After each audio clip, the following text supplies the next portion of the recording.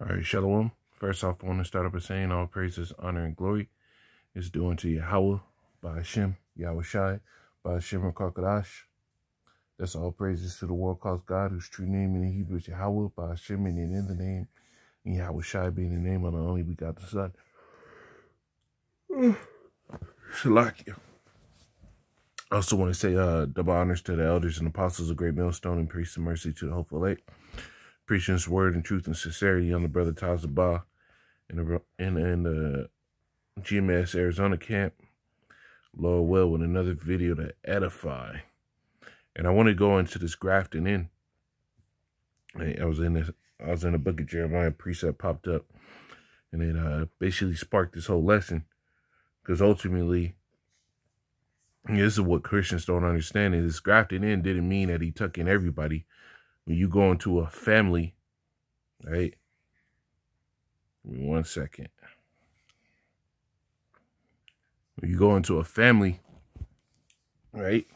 Doesn't matter, right? What part of that family you're a part of, right? But you're part of that family.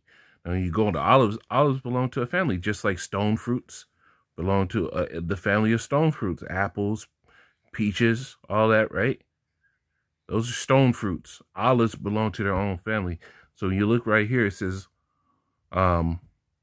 Olacea, also known as the olive family, is a taxonomic family of flowering shrubs, trees, and a few lineages in the order of lamioles. All these Greek words. Lamioles, it presently comprises of 28 genres, one of which is recently extinct. The extinct genre included Cartrema, which was restructured in 2012. So, which was resurrected, Salakia, in 2012. So they belong to a family, right? Olives belong to a family, right? So when you go, let's get back into it. When you go into the scriptures and it starts talking about with the grafting in, we'll get that. We'll get into this. Let's, Romans 11 and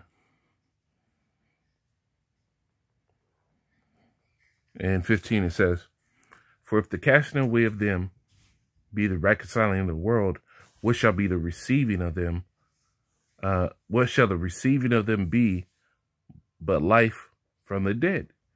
For if the first fruits be holy, the lump is also holy. And if the root be holy, so are the branches." Right? So we're talking about a holy bloodline from the root to the branches. Right? So when these branches were broken off, right? Because when you're talking about that holy bloodline, the scriptures talk about what? This is, let me find the scripture.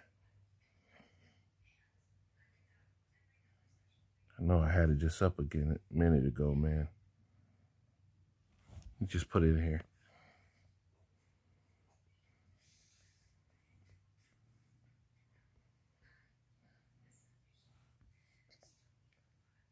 Isaiah 61, and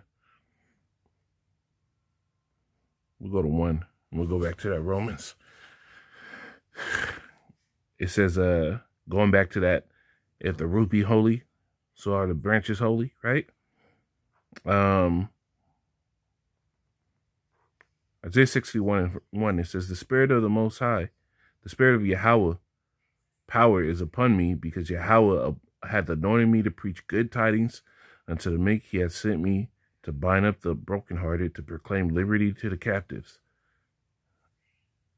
in the opening of the prison to them that are bound, to proclaim the acceptable year of Yahweh, and the day of his vengeance, and the day of the vengeance of our power, to comfort all that mourn, to point unto them that mourn in Zion, to give them the beauty, to give unto them beauty for ashes, and the oil of joy for mourning, and the garment of praise for the spirit of heaviness, that they might be called the trees, that they might be called trees of righteousness, the planting of Yahweh, that he might be glorified. Right? So there's a tree of righteousness, which comprises of what? The ones that were given this oil for joy, those in Zion. Not everybody. So the trees of righteousness, right? Let's go back to the root is holy, right? Going into the beginning to the end. There's a righteous people that the Lord has in earth. So this is Romans 11 and 17. Let's get 16 again. It says, for if the first fruits be holy, the lump is also holy. Talking about Israel, right? If the righteousness came through what? That righteous bloodline, that you could read in Matthew's, the first chapter, going from Adam, right? Abraham, Adam, you had Noah, Abraham, right? Isaac, Jacob, right? Yahushua, all that holy line, the 12 patriarchs, that is that lump that was holy. So, right? If the first fruits be holy, the lump is also holy. And if the root be holy, so are the branches, meaning the nation. So even Jake that's going off, they're more righteous than anything because what? They come from that righteous bloodline. They're just going off right now, right? Verse 17, and if some of the branches be broken off, going into the grafting, right? When you go into grafting, you can only take of the same family of that certain genus of plant, right? To be able to graft it in. It won't graft into something that it was never a part of. It says, and if some of the branches be broken off, and thou being a wild olive tree, were grafted in among them, right? You were still an olive tree, right? The scriptures talk about the cedars of Lebanon, and compares men unto trees, right? So there's different genuses, different families of trees that are people out there that don't belong to that wild olive tree, that aren't part of it. And the reason why they're considered wild is because what? Jake consistently went off, right? The scripture said they were ass that was used to snuffing up the wind.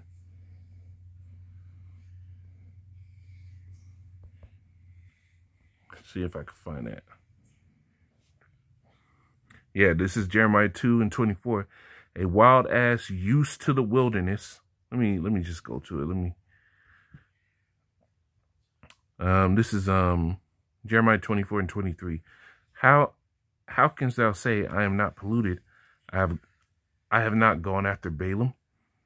See thy way in the valley. Know that thou hast done. Know what thou hast done. That thou art a swift dromedary, traversing in her ways. A wild ass, used to the wilderness. This is why they were wild asses, because they were used to what? Just being out.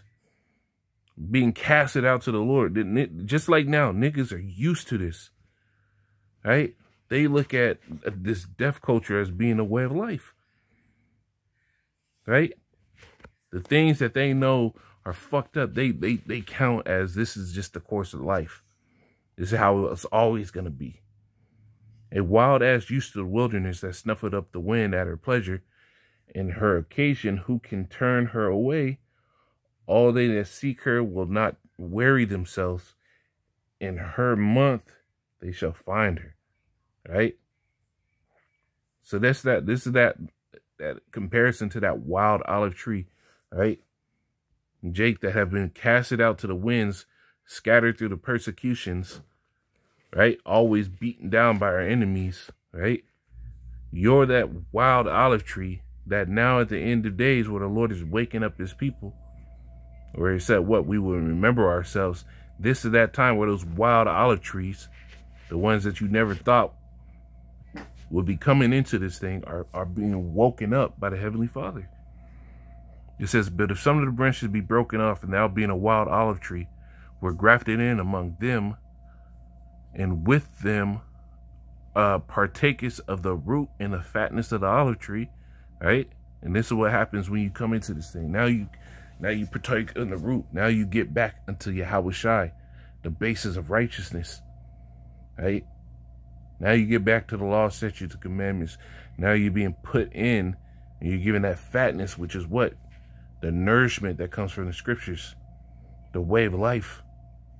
Boast not against the branches, but if thou boast, thou bearest not the root, but the root thee. And this is what happens with Jake now, right? They boast because they don't bear the root. The root bears them. They believe it's just about being Israelites, right? You're an Israelite, I'm an Israelite. Let's agree. No contention. But no, you're gonna have to sit here and change your ways. Will thou say then, the branches were broken off that I might be grafted in? Well, because of unbelief they were broken off, and thou standest by faith. Be not high-minded, but fear. And this is the reason that we were broken off. Because what? How were you broken off? Through that unbelief, through that constantly going left when the Lord had a different way for you to go. This is Jeremiah 11.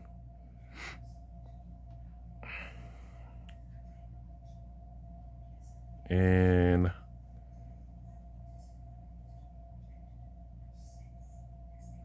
15, it says, what had my beloved to do in my house, seeing she had wrought lewdness with many, and in the holy flesh is passed from thee. Right? When thou doest evil, then thou rejoicest. And this is what Jake does as a whole. Right? As an adulterous woman, this is what adulterous women do. You see it all the time now.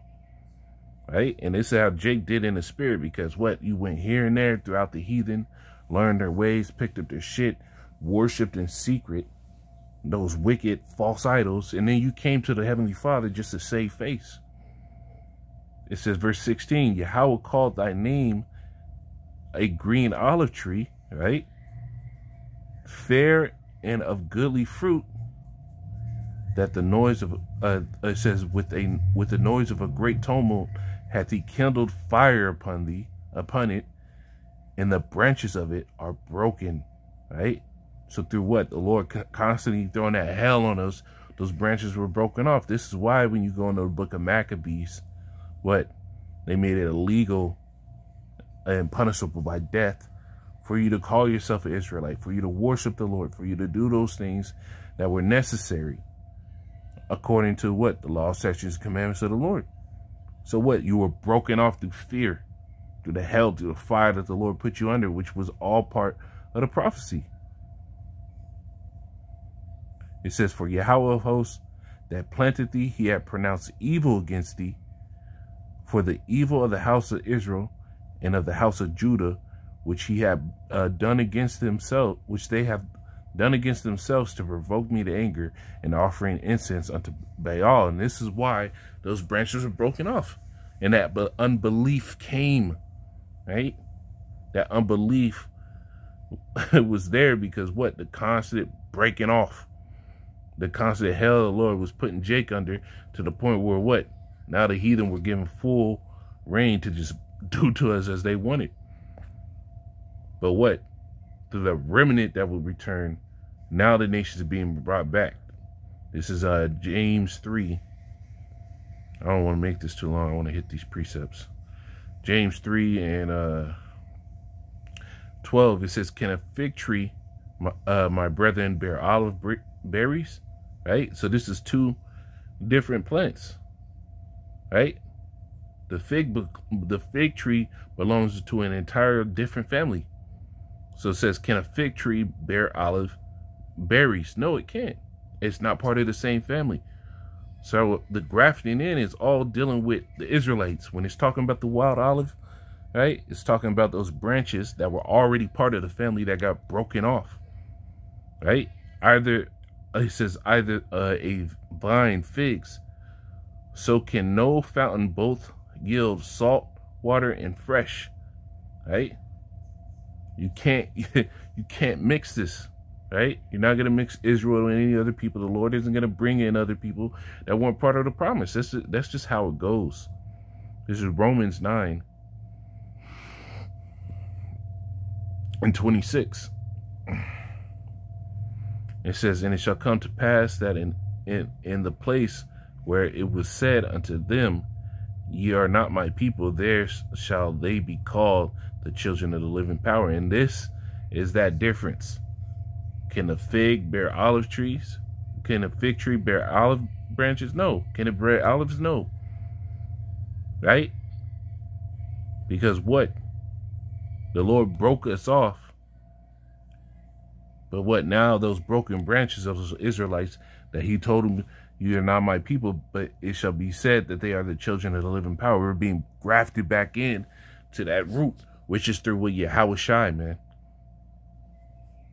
This is